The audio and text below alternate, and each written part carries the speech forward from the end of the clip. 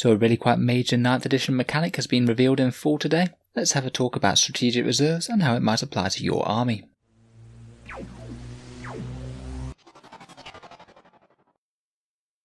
Hello and welcome back to Auspex Tactics, the strategy focused 40k channel, where we've been covering the 9th edition news and developments as they've come out. Now, strategic reserves was a rule that we knew was coming. Basically, in some way, we'd be able to spend command points to put a certain amount of units off the board and then bring them in to get an alpha strike on the enemy. A lot of factions and certain units already have abilities to come in from reserves in some way, but now basically if you want to, you can use it on every single unit in the game. This one's very much harkening back to previous editions of 40k, where you could put things in reserve if you needed to, and now that option is very much valid once more. In this video, we'll talk about exactly how it's going to work and how I think it might most impact on the game.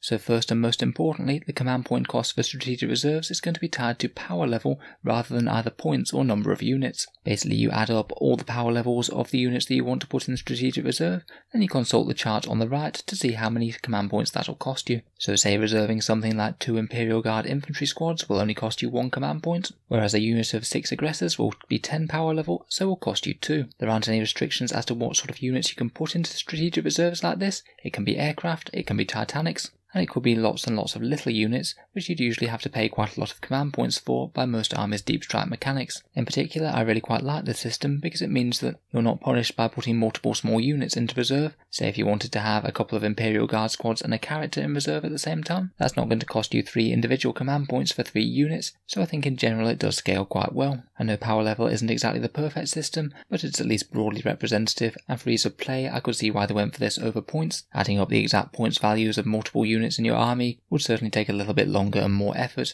when you're actually trying to work out how many things you can put in reserve for a certain amount of command points. As per this rule at the moment, we haven't seen any obvious things that say that you can only put half of your army into strategic reserves, but to be honest I would not be surprised if this comes out in the main 9th edition book. That's one restriction that we're going to have to wait and see if it still applies or not. I honestly suspect that it probably will, otherwise we might be back to the situation where we see people taking large amounts of their armies off the board to get a better alpha strike. I guess at least this way, if you want to do that, it is going to cost you command points, so other options in the game.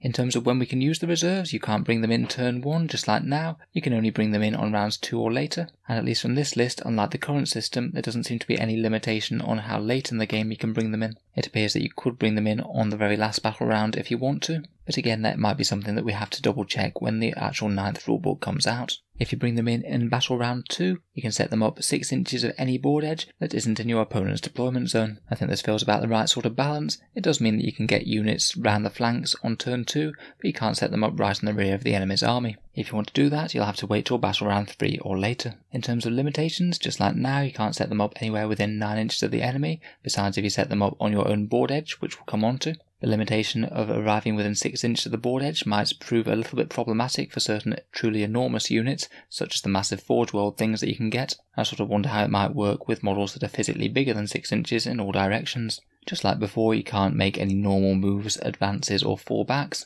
once you've already come onto the board. You count as having moved once you've come onto the board, and if you haven't set any up by the end of the game, then they count as being destroyed.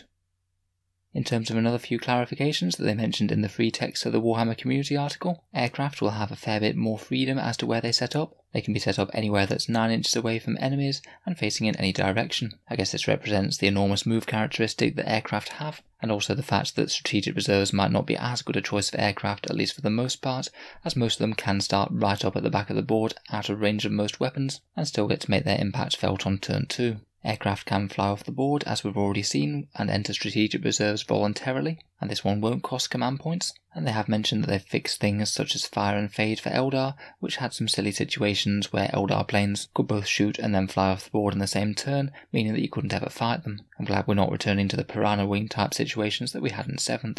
Furthermore, again in the free text, so they haven't entirely told us how it works, but basically if you set up your own models within 1 inches of your own board edge, which I suspect will be any edge that's within your deployment zone, but I guess we'll have to wait and see, that means you can completely break the rule of setting up within 9 inches of the enemy, and if the enemy units are really close to your board edge, then it means you could actually start in combat with them, and you actually count as making a charge if you do that. It means that if you do have any scary melee units in reserve, then the enemy will certainly be thinking about not staying too close to your board edge, as that could essentially give you a free charge.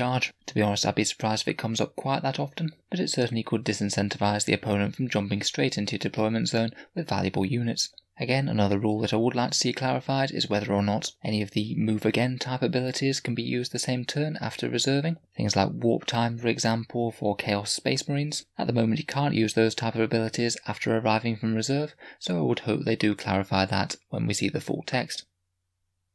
So what does this mean in terms of impact on the game then? Firstly, I'd like to say that 2 command points does seem like you could buy an awful lot of units that reserve special rule, as it's going to be essentially equating to round about 400 points of models. It does mean that it is going to be a fairly expensive strategy if you do want to do it for any enormous units, such as keeping a huge unit of Centurion Devastators off the board, or bringing in an Imperial Knight turn 2 to get the Alpha Strike. A Knight Crusader, for example, is 25 power level, so would cost you 3 command points. I think for the most part I could see it being best value on quite cheap units that aren't really all that durable, but hit very hard and will really profit from getting the jump on the enemy rather than the other way round. And certainly bear in mind that the mechanic isn't free, it is going to eat into your command points pool, and it will cost you other abilities in game, but I think it would absolutely be worth it on certain powerful units. First of all, it could be used to prevent alpha strikes on key assets, or potentially be able to get the alpha strike on the enemy yourself. In the live stream today they mentioned the tried and trusted example where they used a shadow sword against an Imperial Knight, saying that the first one of those that gets to shoot is really quite likely to get the upper hand, so it could well be worth it to keep the command points available, to hide it off the board, and make sure that your super heavy unit gets the first strike. It could also potentially be good for fragile shooting platforms, maybe things like Orc Warbuggies or Dark Eldar Ravagers perhaps, that against some armies might really quickly melt away to enemy firepower, but if they do get to fire at max firepower at least once, then it's going to give you a decent advantage. Of course, you can combine this with all the other usual tricks to prevent Alpha Strike from destroying your army, such as hiding things behind terrain, using prepared positions, or deploying far back to outrange the enemy. I think potentially another one of the most powerful uses for this is getting a deep strike type mechanic for armies that don't typically have it. We've seen things like Raven Guard Assault Centurions or Aggressors dominating competitive play, and while this doesn't give you quite as free deep strike as their ability does, it does at least give you the option of starting with these powerful units off the board and appearing guaranteed within 9 inches of at least one enemy unit. I guess provided the entire enemy army hasn't run to the centre of the board or something. I think an army like Salamanders are a particularly good example for this. They have a lot of raw strength and can certainly bring the pain at close quarters with their powerful buffs to melter and flame weapons, but they're kind of hampered by not being able to get their units exactly where they need to be. Just as an example, say Salamanders or Ultramarine Aggressors, they both have abilities that allow them to fire as if their aggressors remain stationary. This could be incredibly powerful when combined with being able to start off the board. You could potentially have Ultramarines Aggressors jumping onto the board and raining 100 odd shots down on you, or maybe even Salamander's successor Flamestorm Aggressors, dousing you with double shooting Flamestorm gauntlets, burning you within 11-inch range at -1 AP and +1 to wound. A very scary thought indeed.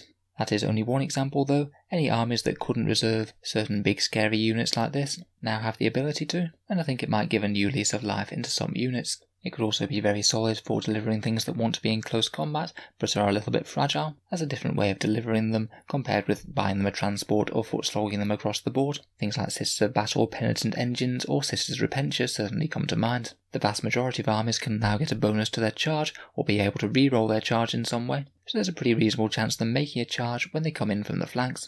They have clarified that all the other reserve type stratagems aren't going away for their individual codexes. A lot of them will be more powerful, either just allowing you to set up anywhere on the board, or perhaps having a better command point ratio, just say if you want to pay 1 command points to put a really big unit in reserve, compared with paying the 2 or 3 that it costs you to use this. It really depends on the sort of units that you want to reserve in general. I think that this could certainly win out for certain armies, particularly things like the Eldar Webway. If an Eldari player wanted to put a whole load of units in reserve, then it likely might be better to use strategic reserves than that, rather than paying 1 or 3 command points per unit. 1 command point might actually buy them several units in reserve. It could certainly be fun for an Imperial Guard player as well, to bring on something like 3 infantry squads or 2 with a company commander, even if they're not Talon, and have them march in rapid fire range as a bit of a flanking force. Certainly not a bad option for 1 command point in my opinion.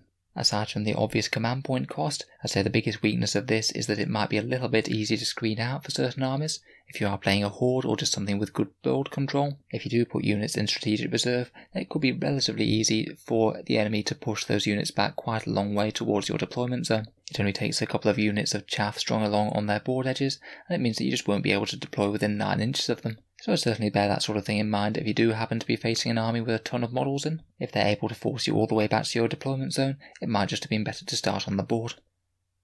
So overall, I think this is a really interesting change to the game, and I quite like the way it gives you a different tactical option if you should want to hold forces back to commit them later. But it will certainly be a trade-off, as you're going to have to think about whether you want to commit the command points to this other than other powerful options. Overall, I really like it. I'd like to hear what you guys think down in the comments, particularly if there's any other combos or implications that I might have missed. I'm sure there's tons throughout the whole game. Maybe we'll have a video talking about what sort of armies could make good use out of this at a later date. If you've enjoyed the video, then feel free to subscribe to Auspex Tactics, where we'll be continuing to cover the various different changes in 9th edition, as well as taking a full look at the whole thing once it's there. If you've been enjoying the channel, I'd just like to mention that I do have an Element Games affiliate link down in the video description below. If you live in the UK, then this can be a way to support the channel if you were thinking about buying in some model soldiers on the internet at some point. Element stocks the entire 40k range, it gives 10 to 20% discounts off, and if you order through them after clicking the link, then it doesn't cost you any extra, but a little bit goes to Auspex Tactics. There's also a similar Amazon link for the USA and Canada that works on basically any Amazon products whatsoever, and again they pretty much stock the entire 40k range. If you give the link a click, then any purchases within the next 24 hours, again a small amount goes to support the channel without costing you any more. In any case, a massive thank you for listening, and I'll hope to see you guys next time.